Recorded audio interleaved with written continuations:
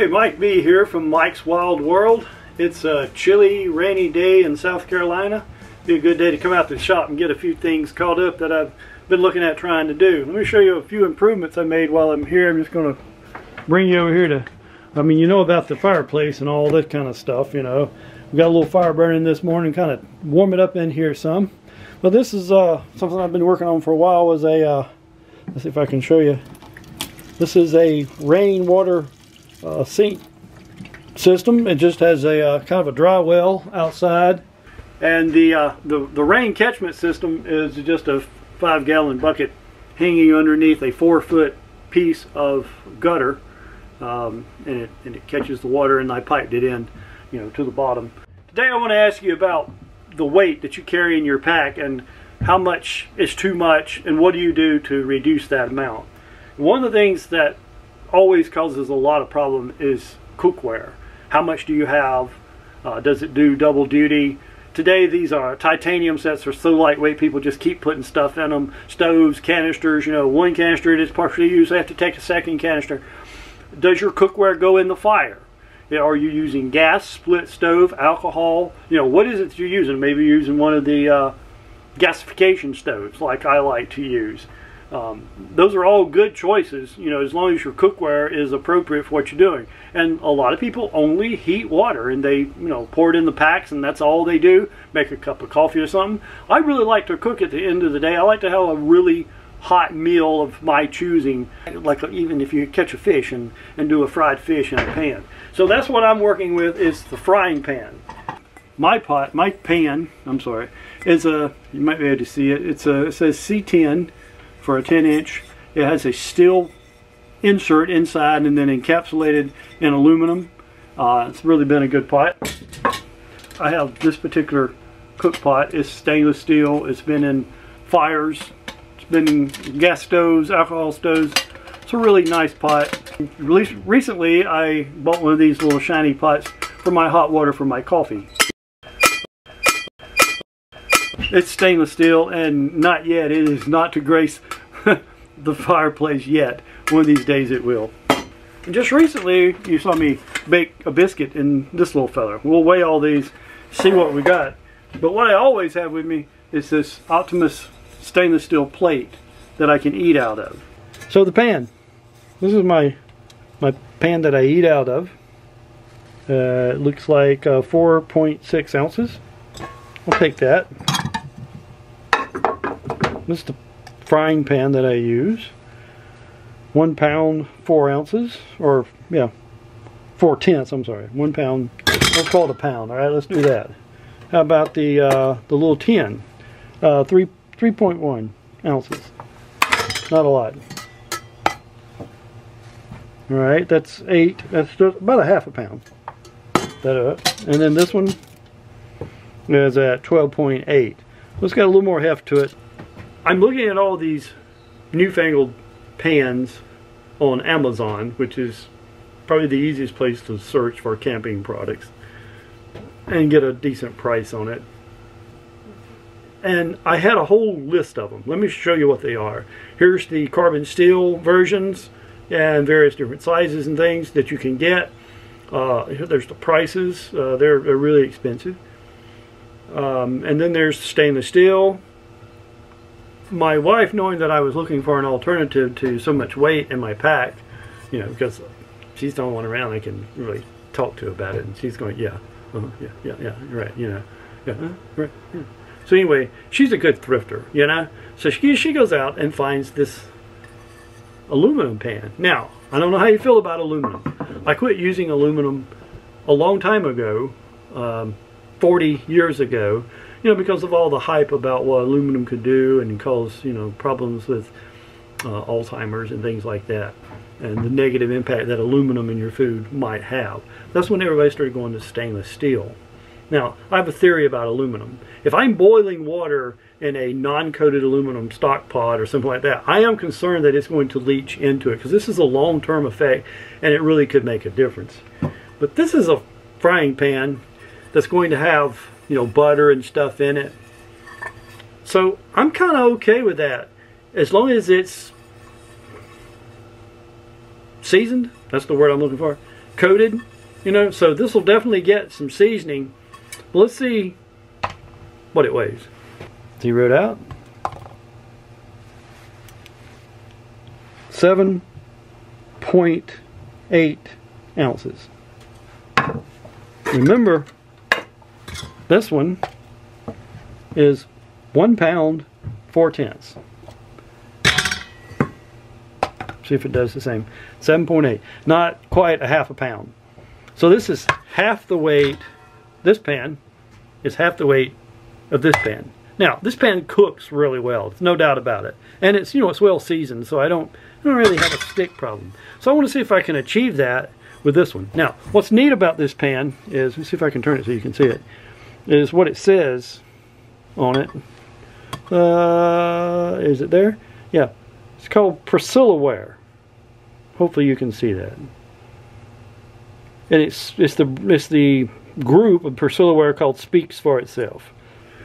Now, if you Google that and try to look for stuff, you will find this out as vintage ware usually. And they're not overly expensive, 10, 15, 20 bucks for pots and pans. I've never seen this particular one though. I looked all over eBay and places. I see a lot of different sizes, but I don't see this one. And I think this is pretty much perfect for what I need to do. Now, what I did run into is the fact that there are cuts in the pan where somebody's used a knife in the bottom. And it's my theory that as long as this is butter smooth, you know, smooth as a baby's butt, you won't have a sticking problem. Same thing with your cast iron. It's porous at first. Once it gets seasoned, it fills in all those holes, and then it's really smooth, and it doesn't stick. So I did do a little bit of a test run on this with a little bit of steel wool to see what was going to happen, and I kind of liked what it was doing, so I wanted to put this on camera for you. So what I've decided to do is to just come in here and see how smooth I can get this with a piece of steel wool. Now, some people think that aluminum doesn't rust, but it does. It has aluminum oxide on it. And it's a little bit of a white coating. Here's a little piece of something right here on the side. I'm not sure if I can get that off or not. Looks kind of rough. I might need something stronger. Let me see. Let's see if the sanding pad will do it. Well, that makes a difference, doesn't it? You can see that make a difference. So 320 fine. See this 320 fine 3M sponge pad sander. It's doing a pretty good job. Whatever that is right there. You see that little dot? Let's see if I can scrape it off. Yeah, I know, it'll ruin my knife. I gotta sharpen it anyway.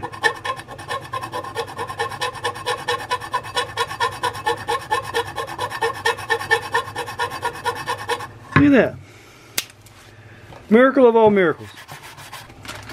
And I think I'll go back to some steel wool. There's the bottom. I could care less what the bottom looks like, but I'm going to do a little bit of polishing on that as well. Now, am I going to use this in a fire? Absolutely.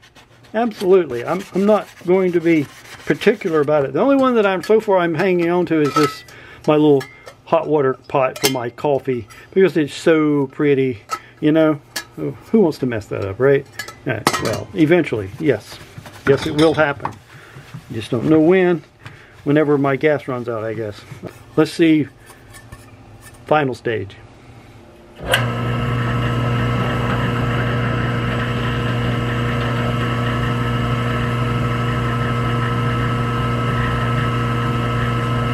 If I let that go, yes sir, it's going to take off. So I'm not going to put a polishing compound on this because I don't want that in my food at all. I'm just going to hope this does some good.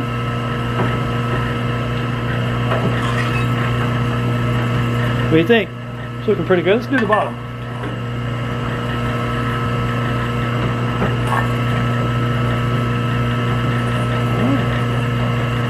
Let's do a little more butter.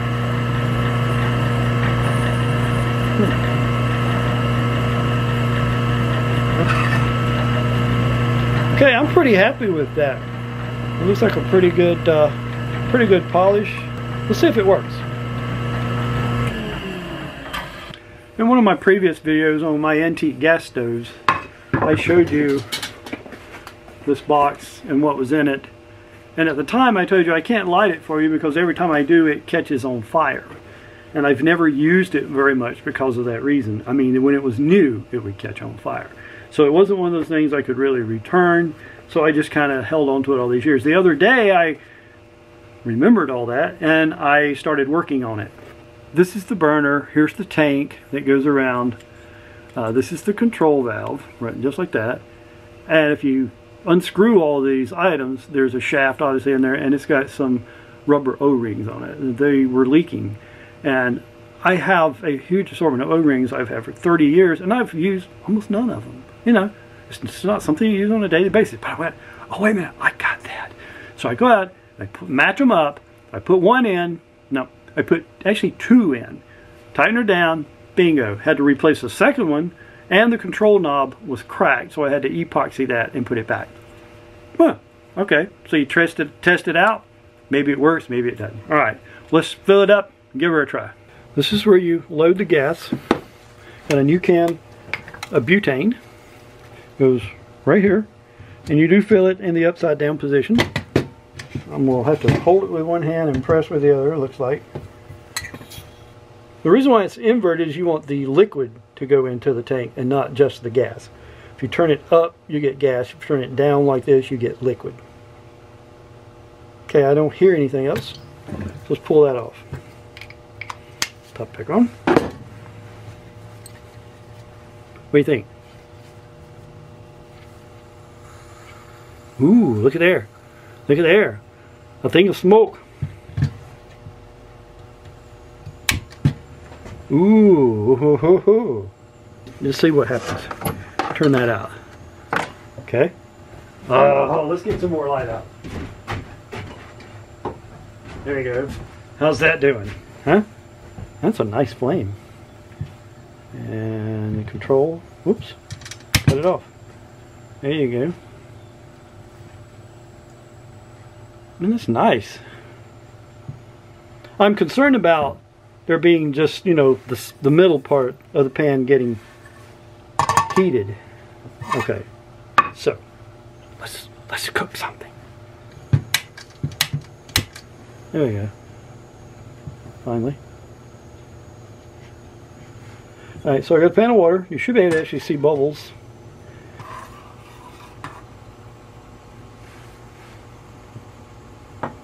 And I see the boil happening right there, right on the bottom. You can see it. Still going. No flame out. I'm pretty happy with that. I'm convinced now that this is an extremely clean pan. So, does food stick to it? Is it going to have a problem with taking a fire in the middle and spreading it out? I don't know. Why don't we cook something? I have an egg. Those stick pretty easy, don't they? And I'd be willing to bet it's going to stick in this pan. Now, I like cooking with butter. So I'm going to use a decent hunk right there. See what happens. And we'll set that over there. Let's light her up.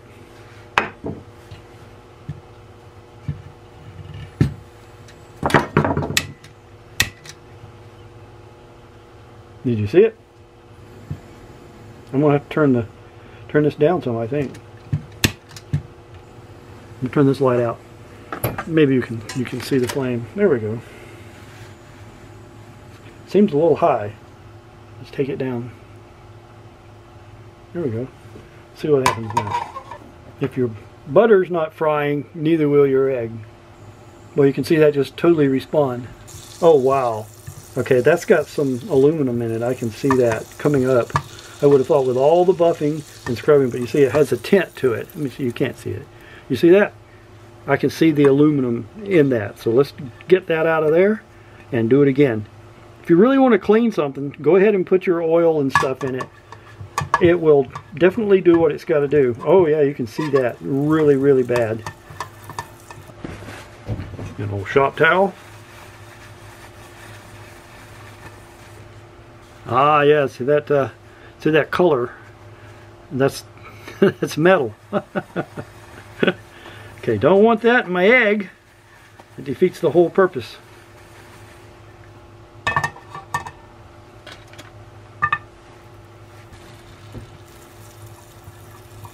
That looks much better.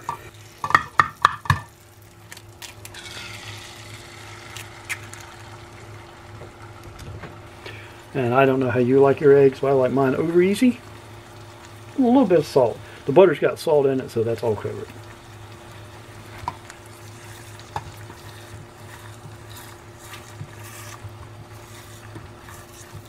See a little bit of sticking right in the middle there.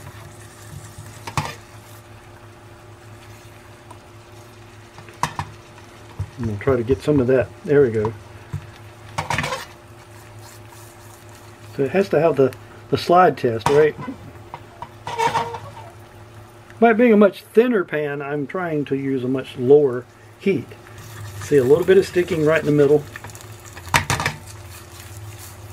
A little bit more. This is the easiest way to adjust your heat. Don't forget that. Just lift it straight up. There we go. See a little bit of sticking right in the middle where the heat was at.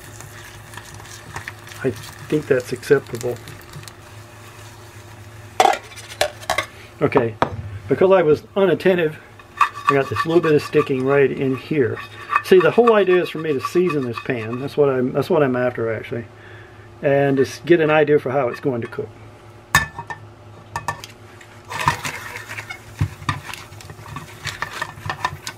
Let that actually burn. Now, what do you think? Huh? Just oh, it's a little harder. See, I like mine over easy. That's a little, it's yeah, hard cooked a little bit.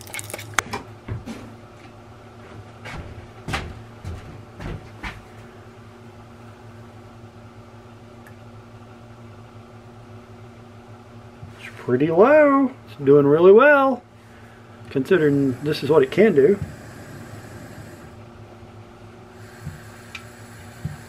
Uh-oh.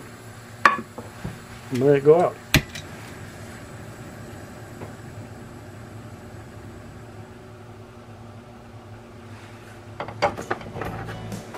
There's some white and some burnt butter. Let that season in. Let's get a bite. So this is Mike B from Mike's Wild World, showing you a few new pans, weighing out some things, and I hope you got something from that. And please comment, please let me know what you use, if it's titanium, if it's stainless steel, if it's copper, you know, if it's a Dutch oven like cast iron or whatever you want to use. I'm going to try this aluminum pan. I was very grateful my wife found this, and this is like a $2 to $3 item as opposed to the pricey stuff that I was going to order off Amazon just because it was cool. And I think this looks cool. So anyway, thank you, wifey, for helping me out. And this is Mike B from Mike's World. I'll see you next time.